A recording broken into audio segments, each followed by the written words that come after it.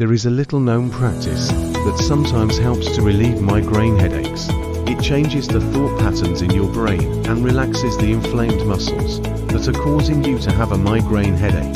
This practice helps to take your focus away from the pounding headache.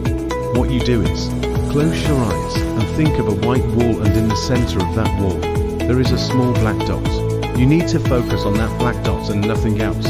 When you focus your attention on this black dot on the wall, it removes all other interfering thoughts that are contributing to your migraine headache. Concentrate on the black dot as long as you can until you feel some relief from this headache. This practice does not always work for some, but other times it does help you. But be warned, that black dot should not, I repeat, should not resemble a donut with sprinkles, chocolate chip cookies, or anything that fits your desire.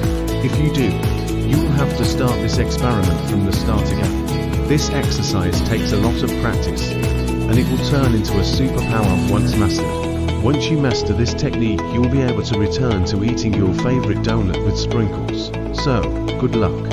You will need it. This has taken me years to perfect this, and 1 second to destroy it.